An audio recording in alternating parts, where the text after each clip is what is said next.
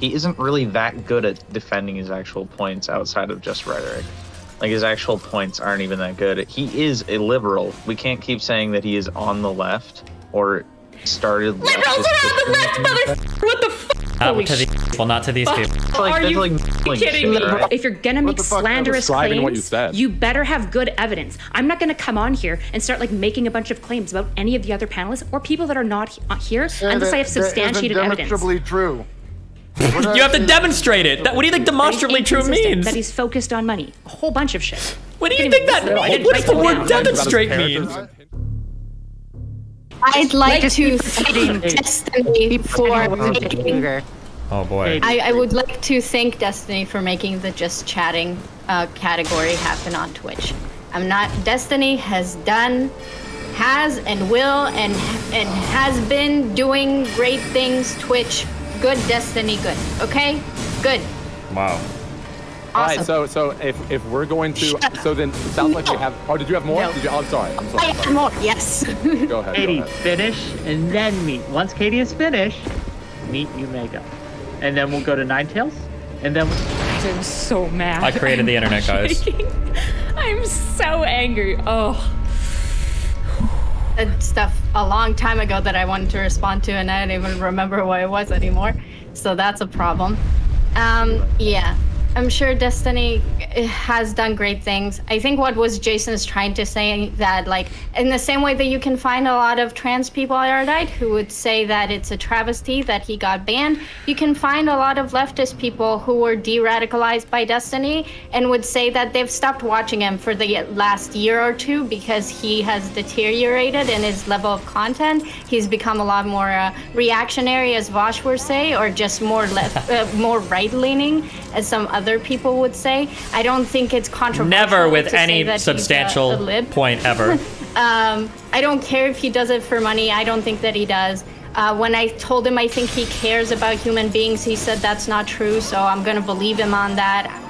Dead said, thank for the sub. Sorry, I didn't say before. I was raging. Did I say that? With some stuff, but I also know that he has his own style, and that's fine. Whatever. I thank Destiny very much for what he did. If we're talking about the left, he's not very helpful to the left for a very long time. He's in an anti-lefty arc right now. So while I am aware of the history, currently in the reality that we live in, Destiny has not been very helpful to the online left. Do I think that matters to any extent? And like the banning of his? No, I don't think people should be banned because they're not helpful to the left. Now, Meat, I get that you think Destiny still has value to the online left and to progressive causes. And I might, when I said, you know what, I'll walk back. I'm not saying that he doesn't have any value. When these people say left, they're talking about like socialists and shit. Thank him very much for de-radicalizing a lot of people. I think he's now radicalizing a lot of people. That's why I brought up Doobie as well, because Doobie does that too. For him, it's a blood sport, and people are getting convinced by these arguments, and they are moving further to shittier opinions, shittier, bad, harmful opinions. So to answer Wick's question very quickly, when people are giving a shitty take, oh, I remember what I wanted to tell you, Erudite. When I said that Destiny is a great debater, what I meant to say by...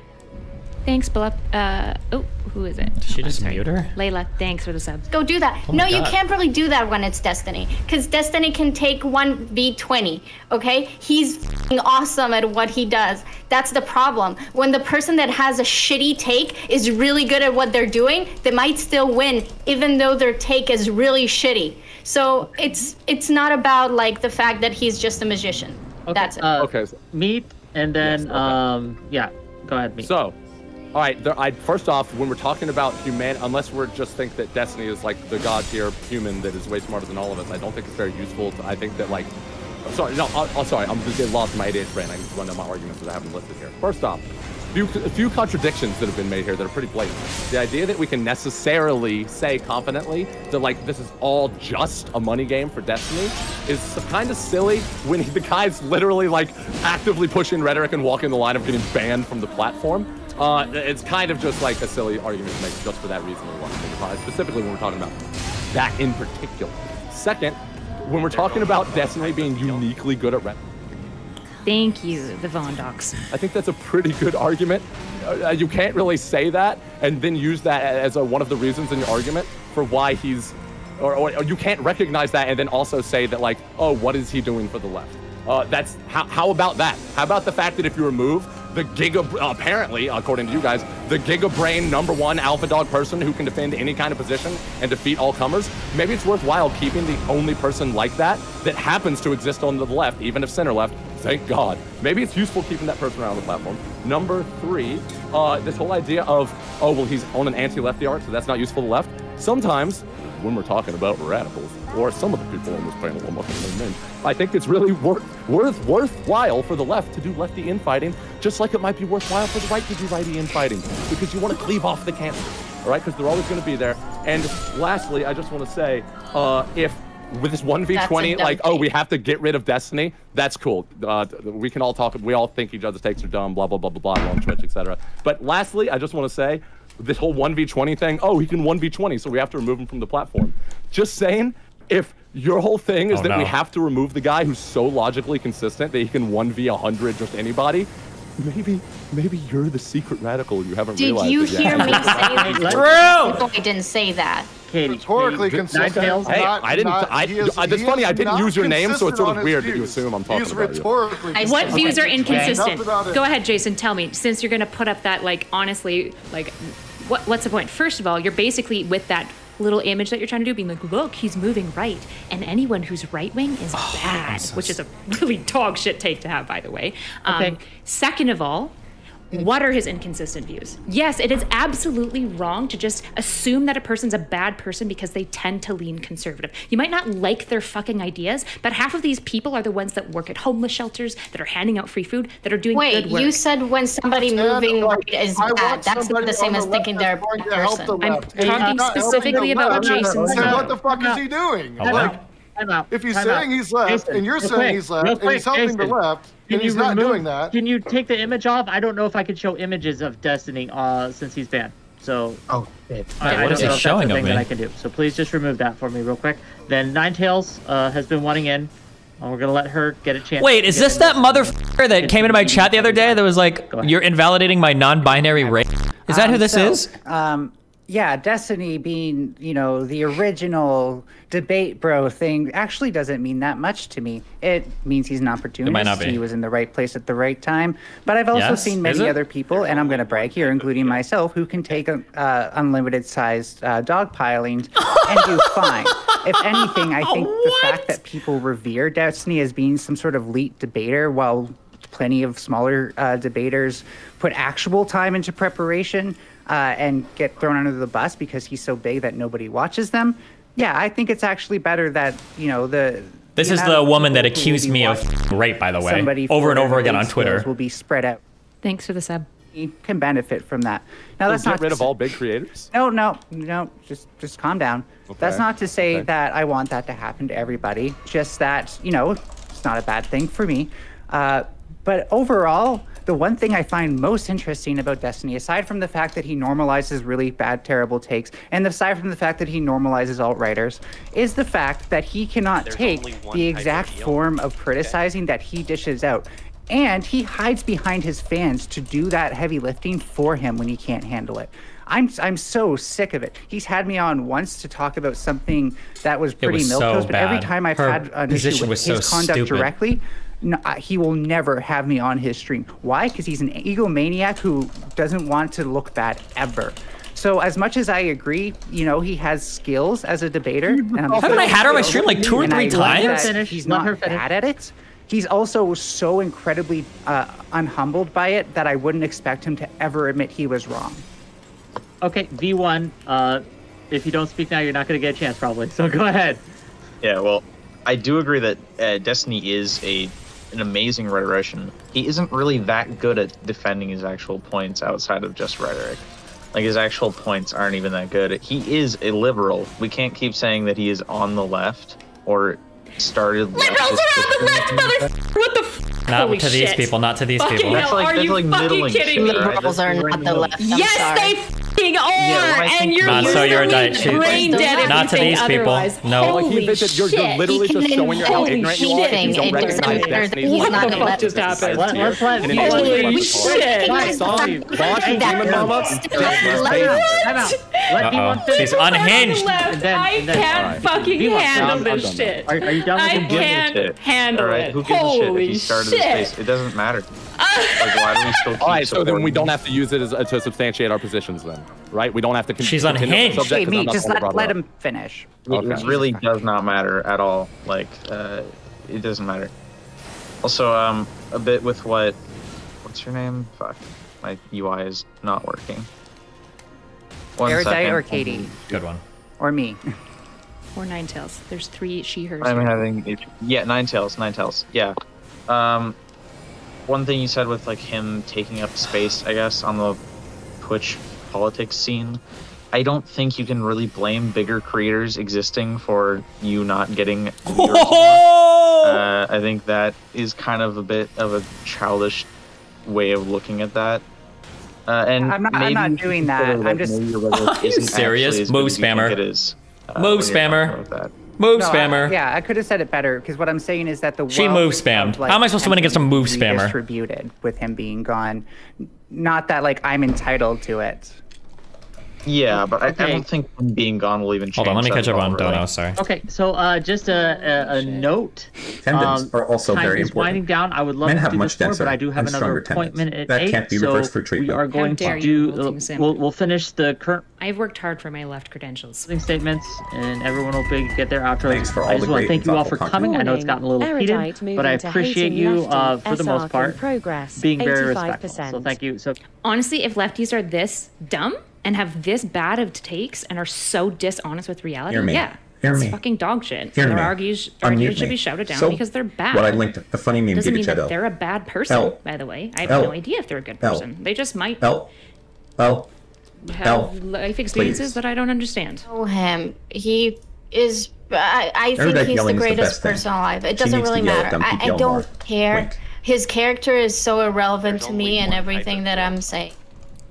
Thanks, Blepsy. If I agree with what he says or if I don't agree with what he says and how I think he should be treated based on what he's saying. All I know is that ever since I got on this sphere, I haven't heard Destiny say a lot of things that are near to where I would want it to be on the progressive scale, obviously.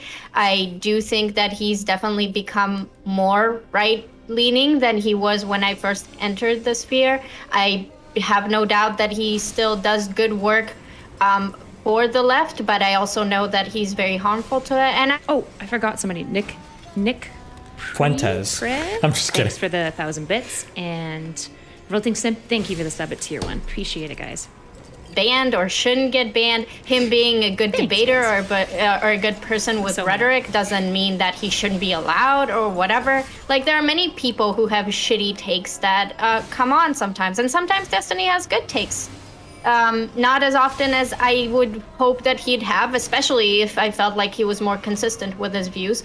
But I just want people to know that as far as I'm concerned, I don't really think he's an evil mastermind. I don't really care about his personality, and I think people who do, like, they need to stop being so parasocial, because it's not healthy. I wish the word parasocial was never introduced to the discourse. It's like, it's become like this catch-all term to like just be weird and like say like, liberals this is bad because it's parasocial. Like, libertarians may or may not be on the left, but liberals are descriptively on the left. All you need to do is read a textbook about what political spectrum is, and you'll understand that liberals are on the left. They're not as far left as a communist, obviously, but I think that we all know that. Second of all, being critical of the left does not make you a right-winger, it makes you responsible. You should always be critical of your own group. It's why I will go above and beyond as somebody in the mental health field to talk about these serious issues that happen within psychology and with mental health treatment. It is important and it is responsible. I am not saying that Destiny is perfect and he's never done wrong. I disagree with some of his takes. I basically never agree with how he words things on Twitter, ever.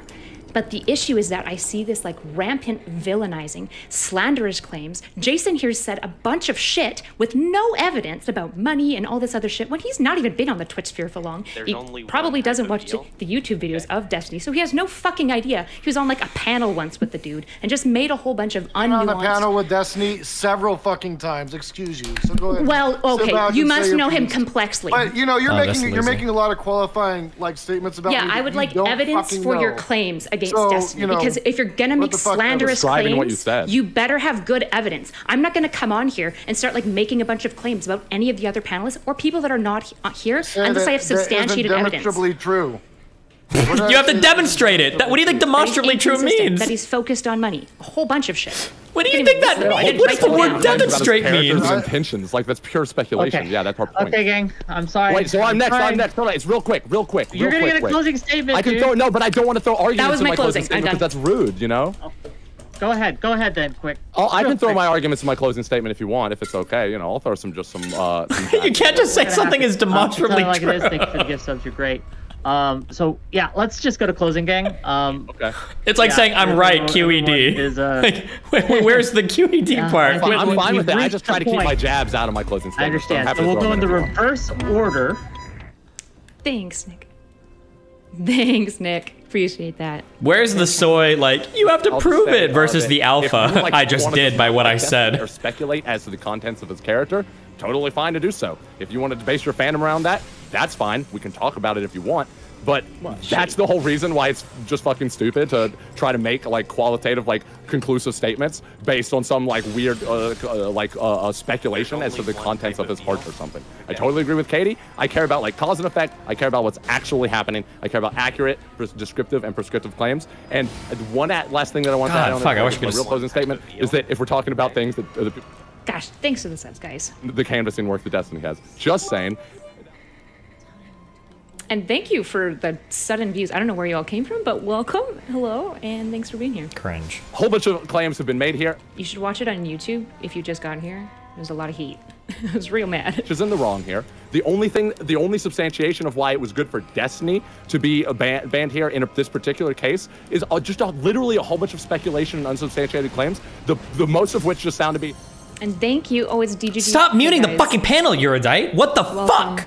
I'm not to thank donos. I'm not gonna sit here and be like, Destiny refugees, give me money, because I think that that's also kind of cringe. I'm so mad at what's happening, and I have like a fierce sense of justice, which is probably why I got into like working with at-risk populations in the first place. Oh my god. Fuck this shit. This is the same energy that I used to storm to one of my clients' school and demand that they give her kid like remediary counseling and that they can't just dismiss her because English isn't her first language and she's indigenous, you fucking assholes. Okay, Legendary Barry, Jesus. Thank you for the sub. I, like Grandpapa Destiny, love to have people come against me and debate with me because I actually care about truth and the things that I claim to care about, so I'm happy to talk about them anytime. Thank you. V1, please. So that was a shit show. I think that whole thing was just a lot of people dick riding Destiny and getting mad about people dick riding Destiny. Oh, nice. No productive conclusion was came to, and that was not really that great of a discussion. I'm sorry that I didn't talk too much and I wasn't very active in this. I am more used to like Congress style debates in like my school debate club, for example. So I apologize if I wasn't a little more aggressive, but what is that today? Which I think that's one of my worst decisions in my life. But it's at v2.x. Go follow me. Oh, this isn't the non-binary person, I don't think, right? That's about it. Thanks. Okay, well, thank you for being here. I do appreciate you. Hopefully you were entertained, if nothing else. So, Ninetales, please. DGGL. Okay, I actually had a lot of fun with that. Do wish that some of the more level-headed people would have spoken more, but that's okay. Yeah, this convo sucked. Also, I did not contribute. You're cutting out. We can't hear you. Oh, really? Crap. Yeah. Is that still going on? No, continue, please, quickly. Yeah. Okay, testing. Where's my thing? You're good. Okay, is that better? Fuck donos. Yes. Fuck the left and me, boss. I'll ready admit, to I emerge don't from like the walls as your that's demonstrable not where any of my parasocial trooper. arguments came from Blood on for the this. blood My god. arguments came from Lead the jet to either hell. the utilitarian view of it, which was going to be like what I first came in before I read the prompt, and then the like, you know, what could he have possibly done.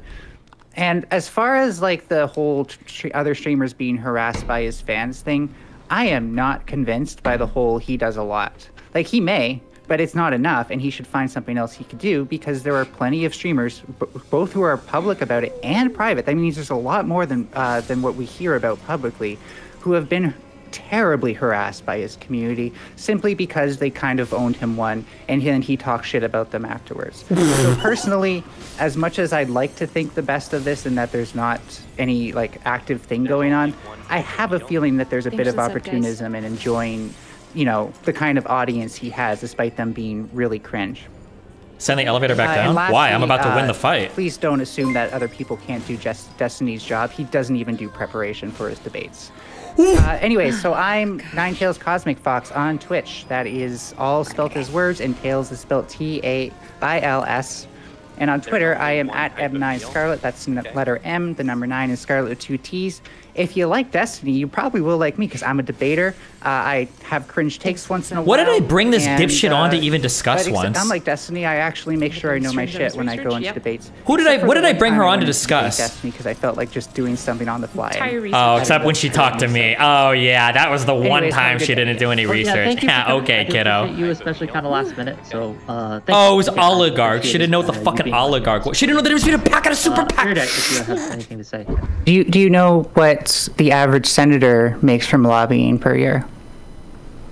I don't know if senators can make money from lobbying, or what do you mean by that? Well, donations, quote unquote. And that's what we know. I'm like, that's not counting dark money donations. I don't know. $300,000. Okay. From corporate interest donations. To their campaign, not to them. So the senators aren't making that money. That's going to their campaign, right? Well, ideally, but we don't actually know that with dark money because we can't track it. No, and that's the problem. No. Hold on. That if you want to talk about dark money, that's great. But now you're in conspiracy land. So from what we do know, you're talking about the overall money that certain corporations and employers of those corporations are donating to the campaigns of these senators, not just money going into their pockets that they're running around buying hookers with. So dark money refers to political spending by nonprofit organizations in the politics of in the political body of the United States. So they don't have to report everything that they donate, and they don't have to report back to their donors wait, hold on. How much they spend. My understanding of hold on. Dark money, so like a super PAC, is an organization that can accept donations without having to report where they're coming from because they're spending it not on campaigns. So a super PAC can receive money and not report on who it comes from, but they can't send an unlimited amount of money untracked to a certain campaign or senator. That would be illegal. The dark money is the political spending. That's how they get their dark money, what you're describing. No, candidates don't get dark money. Dark money goes to super PACs. Do you think it's normal to only have 3 companies be like the major competitors for that sort of thing? How many? I mean, depending on what you're talking about, yeah, it could be. No, really not in a developed economy. Maybe hold on, hold on, wait. In an emerging economy. No. It's the exact. No, let me point something out. What you're describing is possible in an emerging economy, but in a developed economy, there would be much more to this than that. You've specifically described a private sector that is only available to established businesses. Okay. Nobody else can find their way in there. No. Okay. Firstly, there are way more than 3 defense contractors. I named 3 off the top of my head. Number 1, okay? And number 2, what you're describing is exactly the opposite. The more developed an economy becomes, the harder it is for a startup to come and be competitive. Because once you've reached something, the term is an economy of scale, all of the costs of doing business decrease such that it becomes incredibly hard for a startup or a new company to compete with you. If I wanted to sell clothes and outperform Walmart, it would be incredibly difficult for me to do so because I don't already have the economy of scale, all the supply lines, all the discounts I get for buying in bulk, whatever. I don't have that available to me. Yeah, so. For sure. And this is one of the things don't say it's exactly the opposite that what you just described. So no, when you say it's not. Okay. Because what you're describing is how we get to an oligarchy. No. But again, once we're at the oligarchy, you don't just have either exclusive control of the private sector, or it's not an or condition, or political control. You have both of them.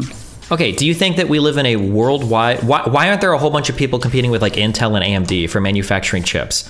It doesn't have to apply to every private sector. What? Okay, how do you determine which ones it applies to? Well, to be honest, I've you know, I'm not like an economist and I haven't followed the news specifically, but this is something for people to discern on their own. I'm just here to present you with the fact that this exists in America and there are private sectors that have this. I had to prep before this while also going to work quickly to check on something, so I didn't have the most time to get everything together. But there are clear examples, and I feel like I've already provided a couple through. You haven't given me a single one. No, I'll let that be what I had said. It's fine. I'll just say follow Erudite. I'll shout her out in the chat. She's great. Oh my goodness. Hello? Hello. Okay, I wanted to go over a couple quick things. Most of these are selfish. Some of these are general guiding things, okay? Because I'm listening now from the outside in the rain, okay, as you motherfuckers all talk about me, okay? Is that weird? Like, what's that?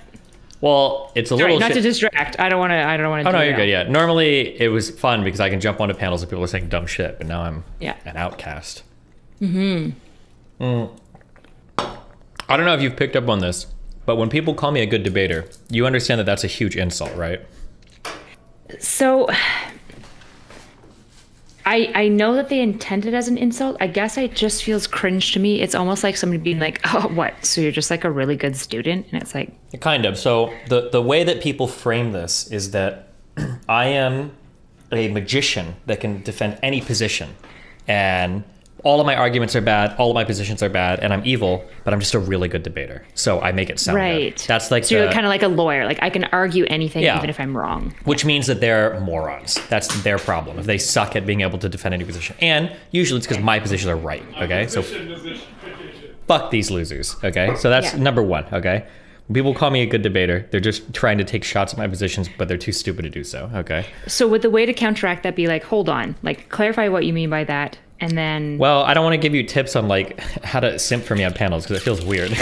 But like... Well, it's vernacular. Like I'm kind of a normie coming in. So like these kind of like I've picked up that good debater is meant as an insult, but I'm normie enough that I'm kind of like I don't get it yet. You know, when people say shit like this, why is this an insult? Yeah, when people say shit like this, you should be like, oh, like what's an example of a position that he debates well that he's actually wrong about? I would be curious to hear what these fucking morons. And usually they'll just say I don't have any examples. That's what they'll always say. Yeah.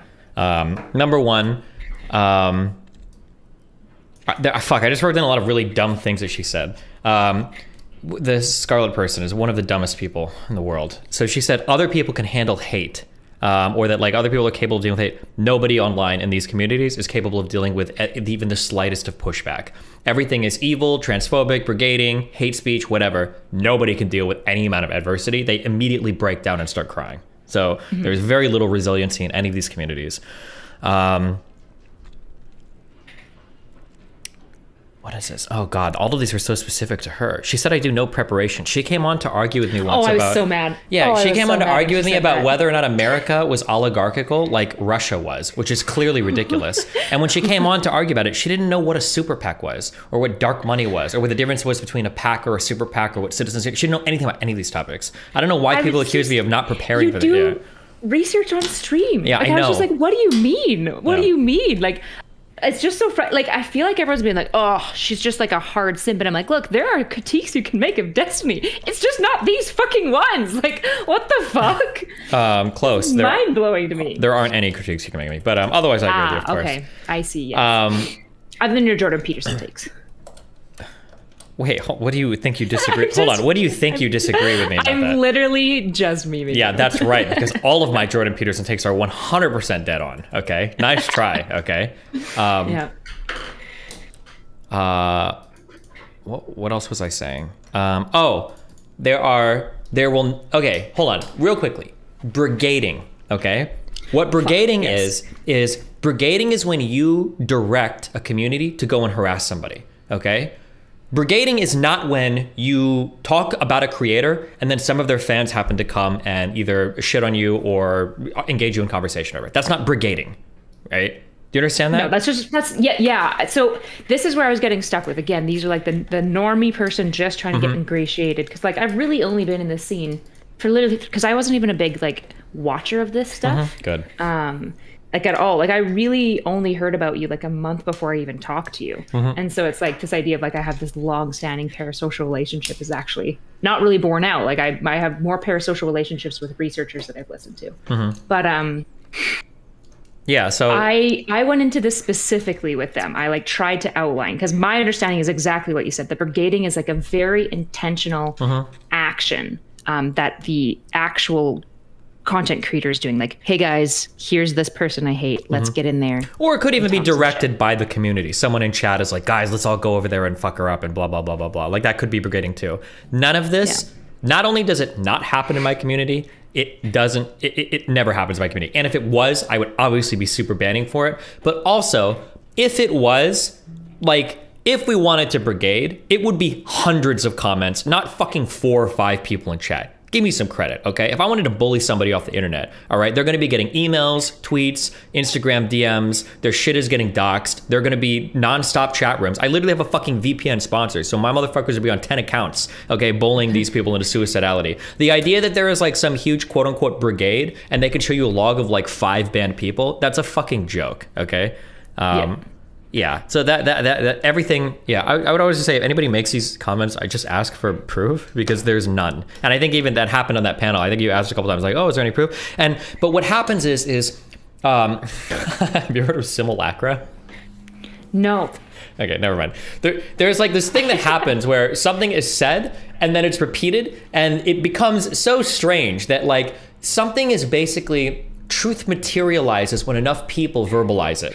And when you try to go back to the original claim, it's not actually there. It's just, you don't even know what's happened anymore. And a couple times, that Scarlet person even said as much. She's like, well, everybody says it's happened. How are you gonna deny all these people experiences? They've all said it's happened. Well, the only reason they're all saying it's happening is because everybody's saying it's happening. And the only reason people are saying it's happening is because they've heard someone else has happened. But it's not actually happened. It's never happened. What the fuck? There's not like like if I was doing this, there would be so much evidence, right? This is happening in chat rooms, on the internet. Everything is fucking logged. Every tweet, every chat. I've got logs on my whole fucking chat on websites. If you ever see people like post logs of people's chats on overall logs, that came from my community. So like, yeah, it's very, very, very irritating that people just massively say that. And then also, and then now the new meme, I guess, driven by the Scarlet person and a couple others, is this idea that I'm like this fucking rapist or sexual assaulter behind the scenes. I have had sexual relationships with people that fucking hate me now. And none of these people have ever come out and accused me of anything. So like, if there was like a secret rape that I did other somewhere, I think it would have gotten out by now. But it's always this like weird, like, oh, there's a bunch of people that want to say something, but they don't want to speak up or they can't or they're scared. It's the biggest cop-out bullshit in the fucking world. Like, well, there's so much incentivization to speak up now. Like, yeah, of course, you get platforms and book deals from speaking up about this shit, right? And so the idea that like there wouldn't be motivation to fucking topple like a 13-year streamer with like serious, especially if you like add evidence of like actual claims about this stuff, like it's just wild. Yeah, wild to me. I remember, so my husband went into a chat with one of the people in the panel yesterday afterwards and was just being like, hey, like X1, and it was just like, why do you believe that Destiny's a bad person? Like, what evidence? Like, why?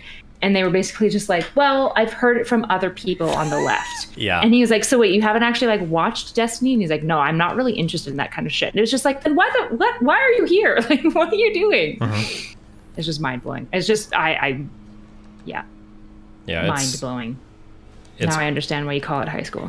Yeah, it's really, really, really, really, really annoying. Yeah, but oh yeah, and then also I noticed you struggling with this. When people say on the left today online, that basically exclusively means communist and socialist. Especially in Twitch, where the communities are so far left-leaning. Liberals in the American sense, like Democrats, are not considered on the left. They're considered either centrist or just center-right. I agree that that's what they view it as. It's just delusional. Yeah, I mean, obviously it is, but yeah. But anytime you hear somebody say something like Destiny isn't on the left, what they're saying is that like he's not a socialist, or if you get accused of being not on the left, it's because you're not a socialist. Yeah. Yeah, it's just wild. Just wild to me. Yep. Okay, well, I think that's all I wanted to scream about that I can think of. Okay. Yeah, I feel like I got sent a clip of you screeching every time I muted. Oh yeah, why do you do that? I was so mad. Okay, it was just a big miscommunication. I had multiple people expressly telling me to mute, and then somebody who like actually like helped me manage this misunderstood what those people were communicating, and they're like just listen. So I was like, fine, fuck it. I'm pretty sure they're wrong, but sure, I'll fucking mute next time when I'm like talking to people and stuff. And then everyone was like, stop muting, and I was like, motherfucker, I knew it. I was so mad. Nice. So yeah. Way to go. Yeah. Well. Yeah.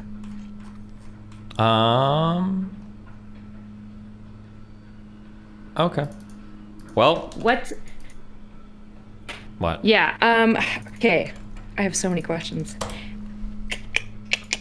Okay, we were talking a bit about why people seem to consistently stab you in the back, because there is this kind of common sentiment that like you're mean, that you like really go after people and stuff like that. And like I said, I've not been in this space for as long. I've been like catching up on the lore and stuff, obviously, but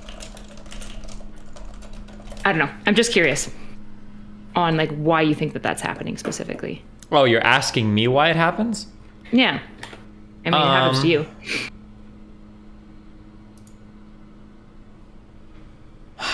Why?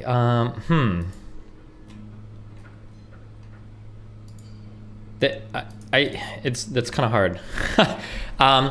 The answer that I think I can give, I've thought a lot about this, and it's really hard for me to understand. I think that it's just so I think this comes down fundamentally to like our models of how people work. And so this is all going to stem from that model. So if you like disagree with this fundamentally, this is going to sound kind of crazy, but I personally think that the vast majority of people are very selfish, like very selfishly driven. I think that exceptionally you'll find people that are more considerate of others, but I think most people just kind of like maximize for the things that make them feel the best and do what they do. So when it comes to associating with me, I think that there is a great deal of utility that I can provide most people for a variety of reasons, whether it's websites or consultation or platforming or whatever. But I tend to exist outside of a lot of social circles. Like I'm a very not cliquey person. I will do, I'll talk to anybody, do anything. And most people tend to exist in pretty cliquey circles. A lot of people like the comfort that they get in groups and stuff. So if I exist outside of those circles, and if you're not actively associating with me, and if it becomes trendy or popular to hate on me, I think that most people will just opt for that because there's going to be a lot of friction in defending me to your group of friends, but there's a lot of validation and acceptance in attacking me along with that group of friends. So that's typically what happens. And I think I see this expressed the best in people like Merrick. So this is another person that I used to be pretty close friends with, had a sexual relationship with, Hermie and Melina, like everything was chill. And she wavers back and forth between like, oh, Destiny, like we talk, you're cool, I understand you. And then also whenever she's in her groups on Twitter or whatever, is relentlessly shitting on me, liking tweets that attack me and like looking for that sort of validation of saying that I'm an evil person. So like that seems to be the case, that depending on the social group you're in, the more likely you are to be shitting on me because there's so much easy, I don't want to say clout, like social credit or validation from attacking me in those circles. That would be my guess. That's a really long-winded answer, but. Okay. So, clicks. Okay, that's, I would agree that basically I would agree most people are fundamentally selfish. I think when you find people are like deeply unselfish, it's definitely a rarity.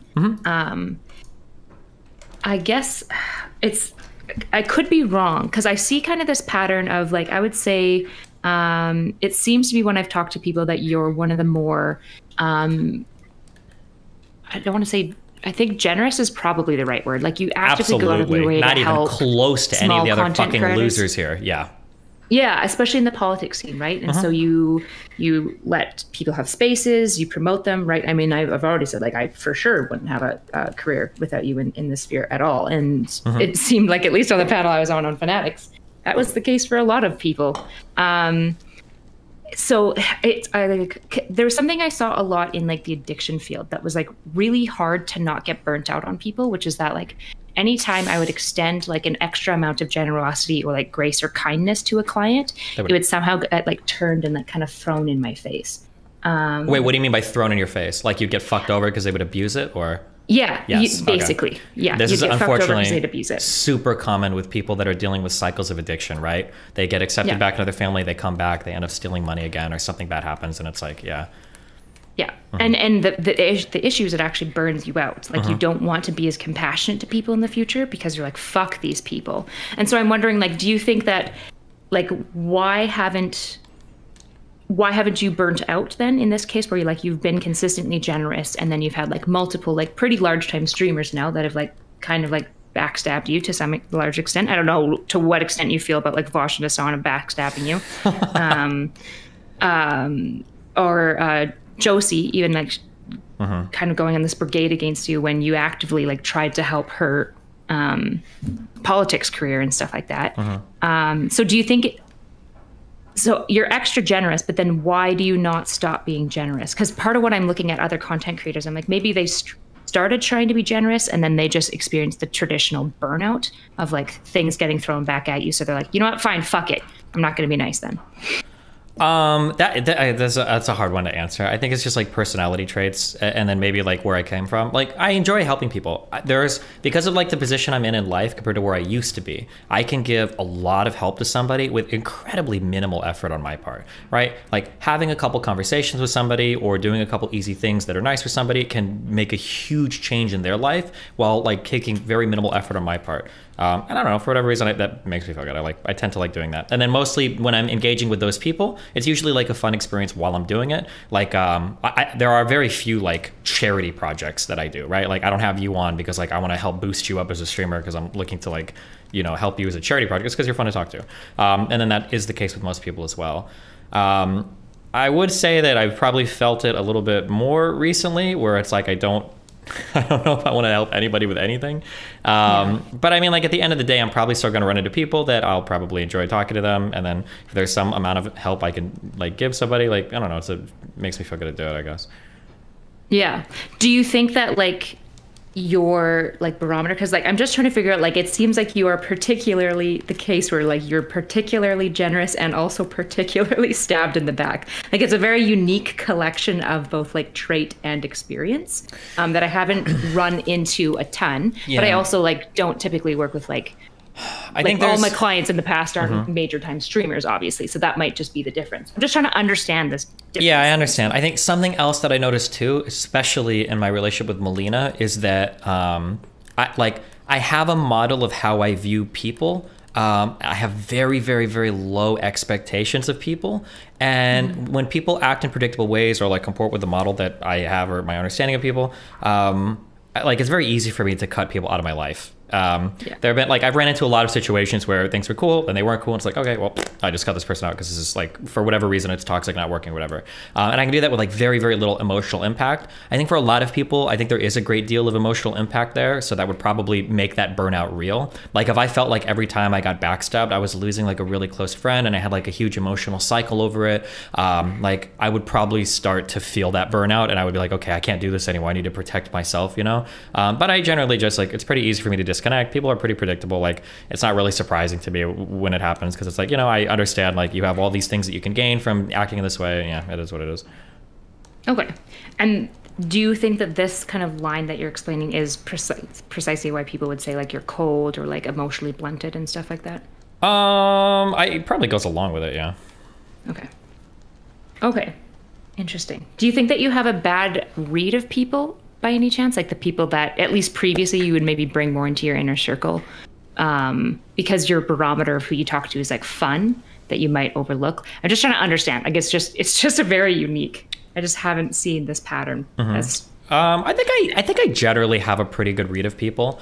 I think that a lot of people think I have a really bad read of people because I'm in so many crazy situations. But the reality is that like the entertainment and the interest is like a lot of fun for me. I understand there's a lot of people that I talk to. Even currently, there are some people that are kind of like people that I'm actively talking to that have like a high potentiality to be insane.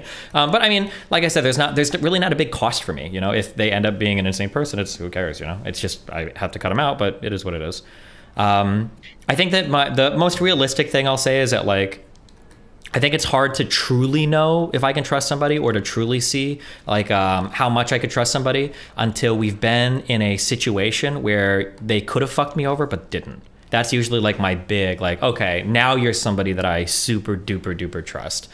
But yeah, there's a lot of unique factors. There's also the fact that it's really hard to, well, unless you can get me banned from something, it's really hard to hurt me because I'm super open with everything. It's not like I'm a man with a lot of secrets or something, and I trust you and I let you in, and now all of a sudden, like, you can do a lot of damage to me. Like, very, very, very few people, maybe 3 people in existence have any kind of actual leverage over me, like the ability to do some emotional harm to me. So it's not like there's a big risk I'm running ever, you know? Yeah. When you say you build trust when somebody fucks you over, do you mean specifically like that maybe you have like a DM or something, or just like in the case of like when there's clout to be gained by like shitting on you if they choose not to? Like when you're saying fuck over, like what does that actually mean? As in, yeah, when you have the ability to build a big reputation or to get a lot of clout by shitting on me.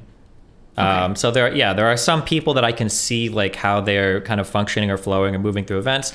I hate to use this person as an example because it's an example of me becoming a Nazi, but like Lauren Southern, I think, is a decent example of that. She's got like an audience that's like primed to hate me. Obviously, there's a lot to be gained by shitting on me publicly, and she's in a pretty good position to do it. But like she doesn't, and like she like deleted her Twitch channel out of solidarity or got it banned or whatever, which I didn't ask her to do. I thought it was kind of funny. But like that's like an example of like, oh, like this is a person that could have like pretty easily, like been crazy publicly, but wasn't. Like that's cool, and I appreciate that. But when I see somebody has the opportunity to gain a lot by attacking me or shitting on me and they choose not to, that's usually something I consider pretty heavily in terms of how much I can trust a person. Okay. Man, it must be so weird for you to like watch people on Twitch like screeching about you over and over on panels. How long do you think it'll take for this to like fade and people will just stop caring? Probably, I always say 2 weeks at the most, unfortunately. Yeah. Do you think there is, like, even if, say, something happened and Twitch wanted to bring you back in, do you think you'd ever go back to Twitch? It depends on what that go back means. I don't know. I mean, I think I can do pretty well on, YouTube streaming. I mean, I have been. I know I can. I've been dual streaming. And there are other platforms that theoretically have opened up for me now, too. I don't know. The thing that bothers me the most about Twitch is it's really just the story is what bothers me. It's not the money or what's happening. It's just like the idea that there's a lot of people that think that like Hasan made politics on Twitch and that I was just like this guy that eventually became this far right lunatic or whatever. Like all of that it's like all of it is just so not true, and it kind of bothers me. And then I guess it kind of bothers me like the legacy that I leave behind in terms of like that politics scene is just like infested with so many far left absolute fucking lunatics that I don't know, just is kind of irritating, I guess. Like it feels sad to me that when I look at the grand landscape of YouTube politics, it seems like there's so much more representation of different beliefs here. Although maybe it's because there's a bigger viewer basis, so there could be more communities. I don't know. Yeah. Yeah, that's true. Do you think you'd ever get unbanned, or do you think it's truly like permanent? I mean, right now I'm thinking that there's probably a decent chance that I would get unbanned from like 6 to 12 months from now. That would be like my guess, but I can't truly know. It might literally be like a forever, who knows? Yeah. As stupid as it is, sometimes these things come down to like 1 or 2 people on trust and safety that really fucking hate you. So I don't know. Yeah, that's interesting. How much do you actually know about like the Twitch moderation board, like inner workings? Because that's something that like I think most people actually on the sphere know nothing about. I mean, the fact that like even on the panel when people are being like talking about like size and stuff, and I'm like, let's just be real. Like politics is less than 12% of the revenue of Twitch. Like less than Twitch what? Politics, it's less than 12% of the Twitch revenue comes from the politics streaming purely. Oh, where do you get that number from? At least it came from Devin Nash. Oh God. Oh shit. Okay, never mind. I love Devin. He's cool. If I had to guess, I would say that the true answer is like less than 1%. Like really? Yeah, absolutely. Oh, you think 12% is generous? Okay, 12% I totally misread your response there. At least 1 or 2 orders of magnitude high. It might be 0.1%. Oh damn. Yeah. Well, because you have to figure, right? Like unless the only way you can get by with approaching 12%, which still wouldn't get you there, is if you included the totality. Oh, never mind. Okay, I was about to say this. Yeah, if you include all of the just chatting section, which I think people in chat are saying that's what Devin was talking about, all of just chatting, that could be 12%. Yeah. Okay. Oh, you know what? I bet you I'd have to look back at the video in the specific graph. Yeah. Okay. So 12%, all of just chatting makes sense. Yeah. Okay. Yeah. Okay. Is Mizkif included in part of like the just chatting? Yes. Usually? All of the LSF kids are. Yeah. Okay. So politics alone is probably even smaller. Less than 1%. Yeah.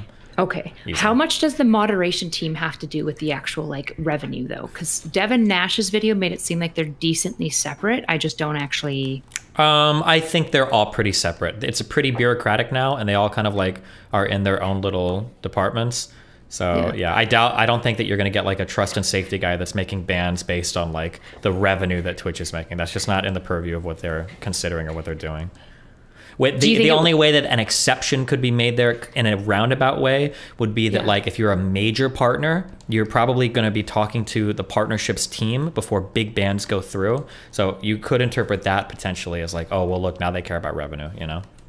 Yeah, I suppose, but you could also interpret that as like once you're partner, they give you like extra privileges. Yeah, which they do. On, like your contract. Yeah. Oh, I had a question and I just forgot. Do you think you did too good of a job paving the way for the left on Twitch? I think that the big issue that I have to be mindful of is, I think that curating a healthy political audience is a little bit like mowing the yard.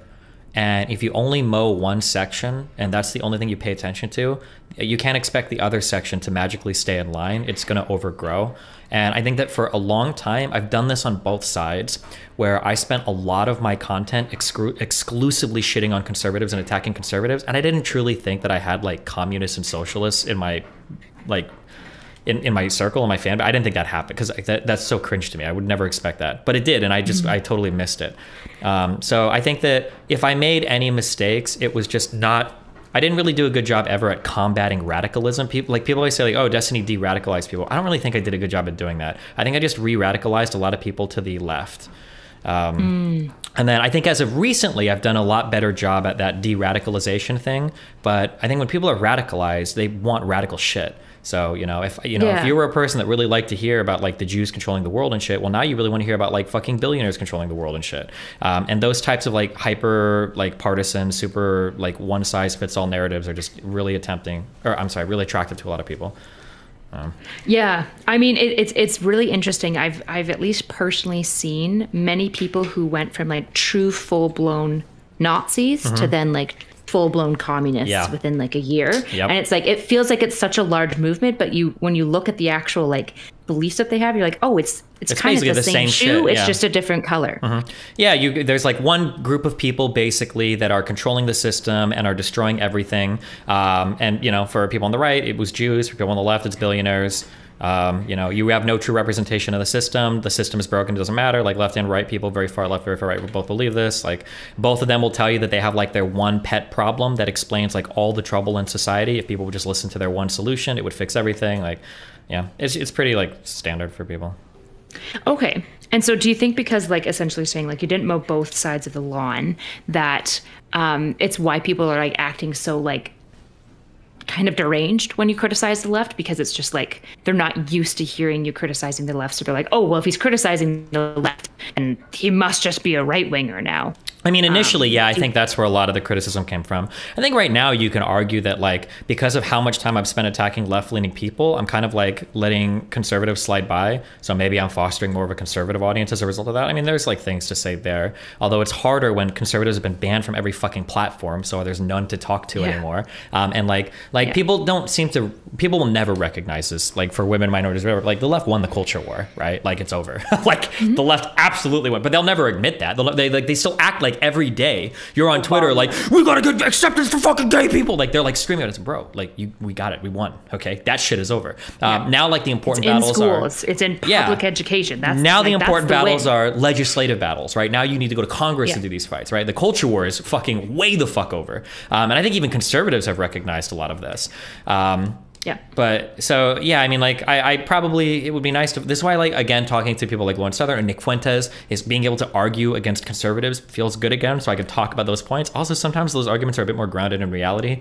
I'd rather have an argument over like Ukraine and Russia and the future of the United States versus like, are non-binary trans femme lesbian men real or not? Like this is just like Jesus fucking Christ. It's like these niche hyper niche social issues that I don't think anybody even cares about, even the people that talk about them. So yeah. What I'm curious you don't have to share, but do you know the average age of your community, or like the It's older than everybody that makes fun of the age of my community. I know that. I could probably look it up on YouTube, but like long form political content is pretty boring. Yeah. Somebody in chat should be able to tell me, right? We've done like polls on this in my subreddit. Chat's always how delayed 21 to 25, 23. Those seem young. Hold on. 18 to 25. I'm sure that's somebody. There's like there were polls in my subreddit. Somebody does like a big God. This guy is so obnoxious. Can somebody just link the subreddit post? There's just numbers popping up in chat now. Okay, hold on. I'm just gonna check my YouTube. I don't know. These guys are being fucking retards. Hold on.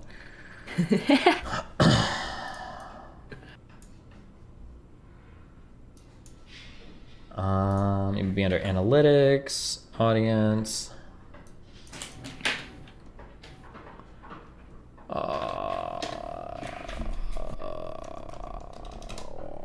So on YouTube, 30% of my audience is 18 to 24, 50% is 25 to 34, and 13% is 35 to 44.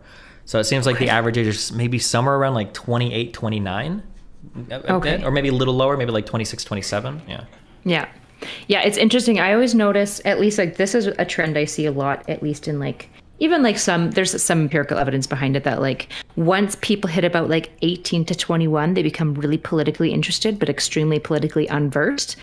So they like have a lot of raging opinions, but they don't actually like spend a lot of time in content, like ingesting information. And then they get like usually dumpstered in debates a couple of times, and then they start trying to be like, oh, maybe I should like read. So I'm not surprised by that. Like nobody wants to read, but I mean, read nowadays means listening to long form political debates on YouTube at this point. I would guess. Okay, so the average age is like 28 to 29. I'm really curious to see what happens to our culture as like the Zoomers grow up and like begin to like move kind of into these age spaces to see kind of what culture. Yeah, well, Zoomers are just weird, right? Like they're mostly really far left, but then they have like really weird, aggressively like right-leaning stances on like very specific topics that you just don't expect. Maybe that's just Canadian youth. Like over what for Canadian youth? I'm curious. Okay, so most of my Canadian youth that I've worked with, and in fairness, I have a unique population because I work with at-risk. They're really far left on LGBTQ stuff, trans stuff, and then staunchly opposed to abortion. Okay, gotcha. Or they'll be aggressively for abortion, and there's like no in-betweens, which is just like very interesting. Just the collection of beliefs I've heard from my youths and stuff have been interesting. Yeah, I think something that is a little bit worrisome to me, we just talked about this earlier on stream, is that I think there's a lot of validation for young people today that's like very negative. Like I talk about like attention-seeking behavior and everything so much on social media and everything. I think like to some degree of attention-seeking behavior is probably developmentally normal, right? When you're in your like late teens, early 20s, you're trying to find out who you are, you're, discovering your identity, you feel like you want validation, but like we all believe in saying and do like cringy fucking things, right? Hopefully, if you're like a well-adjusted 25, 30-year-old, you look back when you were a teenager and you're like, oh my God, like I was so cringy. I was like a hardcore Ayn Rand libertarian or like a crazy ultra-far left commie or whatever. Like we all go through these things. It's fine. It's normal. I think it should happen. But I think it gets weirder today when a lot of this recently has been like wrapped up in gender identity, and then a lot of this has been like massively parroted on social media. And I think you're putting people in positions where like they can never walk back from any of these things because they have an unimaginable amount of validation, and it's like very, very, very social. Like you can get on media, say like I can't imagine what I would be like as a human being if I could go onto a Twitter and get like 50,000 likes for something I believe when I'm 16 years old. Like I think that would have stunted the fuck out of my growth. I would have just been done. Like yeah, and it's crazy because I'm actually going into specifically like adolescent focused developmental clinical psych in the fall. Like that's going to be my focus because like there's actually not a ton of research about it, but like there's still a developing brain, but the like sections that are like, we know like under 3, like emotional and attachment formation is like critical in that window, right? And then we know from like 3 to like 10, it's about like language and like schematic development and like understanding concrete to abstract concepts in the world. And then like once they're in adolescence, it's all about like, who am I? Where do I fit in? What's my role amongst my peers? And what's like my niche in this world? Like that's a huge part of development. And it's just like, it's interesting to me. I was thinking about this today about like how we know social media, for example, increases eating disorders when we see more and more like skinny kind of Instagram models and whatnot, especially in teens. But then it's interesting talking with like trans advocates and being like, but of course, trans education has no impact on development. And I'm just like, what do you mean? Like, of course it does. If we peddle anything to people of this age about identity, it's of course going to impact them because that's the window that they're in for development. Like, why wouldn't it? Yeah. I don't know. It just boggles my mind. Yeah, it's really, I think something else that's happened, I talk about this, I think we might have even talked about this. Something else that's happened is that like, as you found conservatives getting axed from more and more and more spaces, kind of like the viewpoints just tend to go more and more left extremely because you don't really have any like counterpoint to anything that's being said. So like, why wouldn't things just get more and more, like branching off to the other extreme?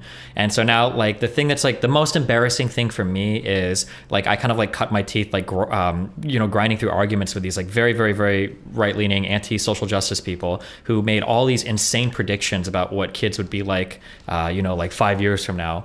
And I would constantly, like most of my arguments are just like, this is like a 2-like tweet. Like, why the fuck are you pretending like this is going to be the norm?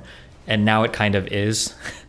And it just feels like really strange that like, because like I'm pretty sure you could even find like specific debates where, people are literally saying like people are going to identify as fucking deer in the future. I'm like, bro, nobody's talking about identifying as a fucking deer. And now people are talking about identifying as deer. So it's like, Yeah, interesting. Do you think because like, I remember I've only taken a couple of poli-sci classes, but there was this concept that was really popular that I'm sure you know about of like reactionary right. Like if any society gets too far left, there's kind of this react right within the culture. Do you think that is likely in like a modern society? And I guess we'll start with that. Do you even think that that's likely? That there's gonna be like a pendulum swing back? Yeah, kind of that snap in like poli-sci, they would call it specifically the snap right. Yeah, I think it's gonna happen. I think we already saw some of this in the last election cycle, and I mean like the problem is that like far left voices are just completely unimpeded across all of our like cultural and social platforms. There's no pushback to anything. Like you could go online and say the wildest shit. And as far as it's like you're towing the public line, like you're totally fine. I think Hasan is a good example of this, right? Like saying shit like we should murder cops, let the streets run red with the blood of landlords. Like you could say insane shit like this and everybody's like clapping for you and they think you're like based. Or like that tweet that I criticized a few days ago where somebody was like, oh, like I'm a trans woman, I'm getting my first period. Like this is awesome. And they've got like 100,000 likes and everybody's saying like, yeah, trans people get periods too or whatever. It's like, what the fuck? So I think that when you kind of lose when you lose sight of the plot like that and there's no pushback or repercussion for it, I think eventually you're probably going to see it electorally, and then that's probably going to start to boil down to other things when it comes to policy. So that might mean things that are taught in school, or might mean like the other viewpoints of people in society because they see shit like that and then they start to move in a direction. Yeah, it's interesting to see. Like, I think politically we'll probably see that. I'm curious to see if the culture will also have a radical snap right as well, because that's not something I ever heard my poli-sci profs talk about. But I think like culture is obviously somewhat entangled with politics. And so if we expect politics to snap right, we would expect to some degree, probably not as aggressively, we would expect though some trickle of cultural shift right at least. Yeah, I mean, like there's like an Overton window of what is acceptable in society, and politicians are constantly trying to find that. So like I would say that a snap right politically is only going to happen after there's been a snap right culturally, but you won't see the snap right culturally until it happens politically, because it's hard to see. Nobody really knows who the Overton window is, right? That's politicians spend their lives trying to figure it out. Like that's like, if you're smart, you don't say something stupid like, oh, like Trump made the country this particular way. The reality is that the country was that particular way, and that's why they were ready to accept Trump. Like that's what you have to understand. Sometimes people have this foolish idea that one or two politicians can move the whole country in a particular direction, but like any shift they make is going to be really slight. It's more just they probably discovered some section of society that already is how it is, and they're able to tap into that and then win votes, Yeah. But yeah. Do you think that we'll see, so one piece is like the online social media, like this is where like it feels like I don't know what level of like theoretical landscaping we can actually generalize to social media. Like we have all these theories and whatnot about like politics and psychosocial dynamics and all sorts of things. And then I'm like, does this actually translate and map well into like a social media landscape? And I would say like my knee jerk would be like, I'd hope some of it would generalize. That would seem like it's a human created system. So you'd hope that some human principles would apply. But I just don't know, obviously based on like evidence. Do you think that like we'll see similar like psychosocial like systems that are tend to be broadly true of like balancing each other out occur? Like is Twitch ever going to like begin to like maybe normalize more like center or right leaning positions? Well, I mean, I think we're in a really unique thing right now. Something that's really bad, I think, for our development is we're getting more there's an illusion that like more control is better, but to some extent we're able to self-select for our environment so much now. I think it's actually really harmful. I talk about this in two frames. Either one, like when we talk about like Tinder, I think like through that, sometimes I'll talk about how when you have the opportunity to swipe left or swipe right on somebody, like there are going to be a lot of people that you're swiping, whichever the non-accept direction is. Swipe left, I think, is not accept, right? You're asking the worst person for this. I think left is no and right is like there are going to be people that you're swiping left on that if you actually met this person in real life, you'd probably get along with them quite well. But like you're just like hyper selecting for like the traits they've listed in their fucking profile, and now you're like missing out on all these types of people. And I think that the internet has given us the ability to self-sort into communities so much that we can avoid so many challenging experiences that it inhibits our ability to develop and be like a member that can engage with reality. I think there's like a, I think there was a 4chan meme that we've read recently, and it's something like, it's like 1990, grow up, want to fuck a toaster, don't fuck a toaster, live a normal life. And then it's like 2020, you know, grow up, want to fuck a toaster, go online, find a community of toaster fuckers, fuck my life up, fucking toasters. And that's like, it kind of seems like that is a problem maybe that's happened today, to where like whatever belief you have, you can get it infinitely reinforced online.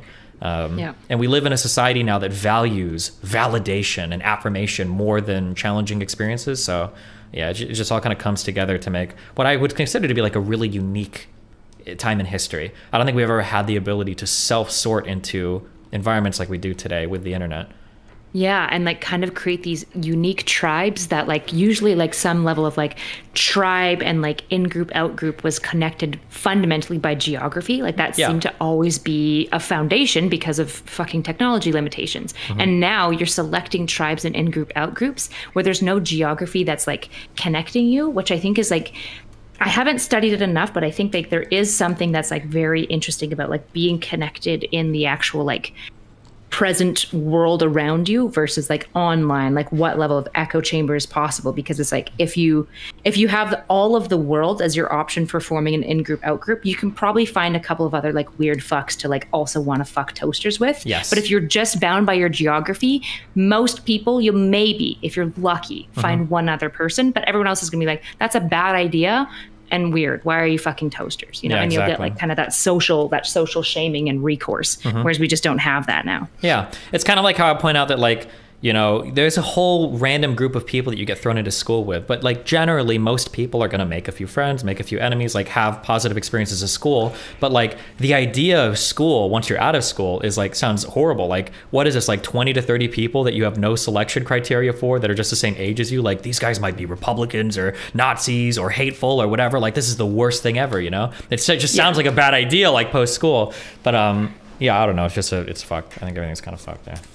Do you think then that like we're moving towards the age of like needing an internet bill of rights, for example, that like forces like tech companies to make algorithms that produce like more balanced by like perspectives and stuff? Like I don't even know if that would be helpful, because people might just, if it's TikTok, sure, they'll maybe get a balanced perspective on the right, but they might just skip past it. Yeah, I mean, like that could be the case, but we're talking way past the problem. And the first problem we have is even recognizing that it's a problem. Like very progressive communities are hyped the fuck up on that. Like, have you ever heard of like, you can't tolerate the intolerant, like that argument?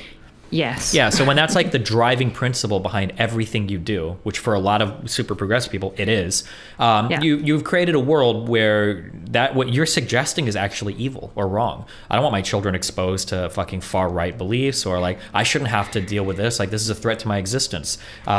So we can't even get people to recognize right now that it's a problem. Right? Like, look at how much pushback I get. One of the biggest criticisms of me is like, oh no, he platforms alt-righters. Destiny platforms these people. And it's like, Nazis like Lauren Southern. And yeah, I'm exactly. Like, what? Yeah, so it's like these people. So we're not even at the stage where people would say it's a problem. It sounds religious. That's the crazy thing. Is like I don't know if you know this, but I grew up like a fundy Christian. So it's like all this stuff I'm seeing on the left. I'm like, it makes me nervous because I'm like, I grew up in a world where it's like everyone was evil and kind of out to get you, and like we can't tolerate the world perspectives, and asking questions is not just bad, it's immoral, and you're like potentially evil and like maybe even possessed by something evil. It's just like, so now that I'm like, I've moved away from that obviously, and now that I'm like seeing like semblances of it on the left, it makes me really uncomfortable. Yeah, and then again, like things that I argued against like 5 years ago are slowly materializing. Like I feel like I've heard somebody like Ben Shapiro say something like progressive or wokeism is the new religion of the progressives or the left or whatever, and it's like, okay, this is really cringe. But I mean, yeah, you're getting into areas where like a lot of the tenets of some of the like most ultra woke shit is like even, well, I'm not on Twitch, so like the idea of like questioning somebody's gender identity, that's unquestionable. You can't even even remotely begin to have a conversation there without immediately being webbed into like the worst, most evil type of person. Or like a lot of these conversations are just, they just become dogmatic very quickly, and it's very boring. Yeah. Okay. Yeah. I'm also curious about, because you've fought a lot more with socialism, you're probably just more ingratiated with it. I'm just trying to figure out my thoughts. I keep on, so you would think that people like Hasan and other like really big socialists would do something like creating like a co-op, which feels like a big socialist idea. No. I guess, why don't they? And then what are your thoughts on co-ops and stuff? I'm also in the middle, like I'm not super interested in co-ops. I'm just exploring different business models because like I'm moving in the direction of probably also like turning certain portions of the streaming into like actual business. I just think I just really like streamers who like use like their public presence to also actually like, do fucking something. Yeah. Thanks for putting that simply. Most people don't give a fuck about anything they talk about. That's like the first thing you have to realize is that like the opportunity to do shit in this arena is just like, it's all like social credit. Like people want the validation and then people make money doing it. The most obvious way is just look how people like run all their businesses. Like if this sounds cringe, but I challenge you to put up to any other person. Like I run my business stuff more like a socialist than every other socialist on the internet. Like I overpay everybody that I work with. I've never had like a thing where it's like, Jesse didn't pay somebody.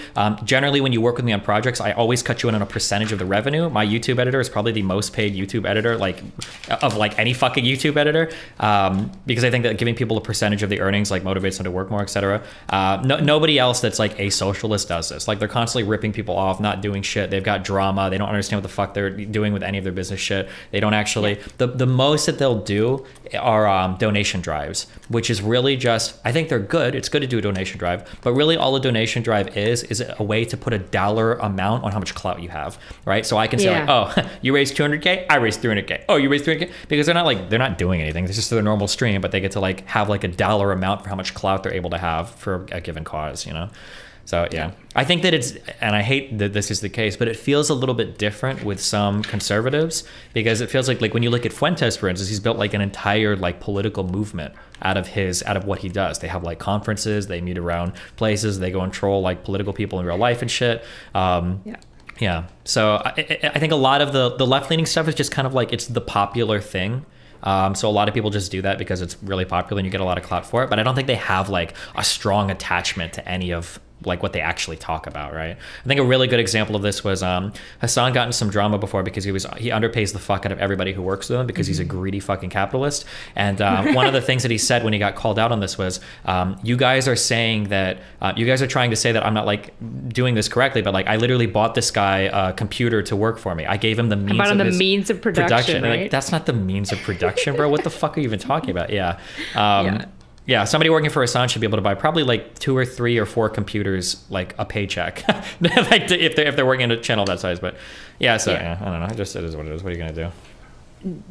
What is your business model then? Like, do you think co-ops are a bad idea, like full stop, or do you think they just don't work? I think co-ops are a bad idea.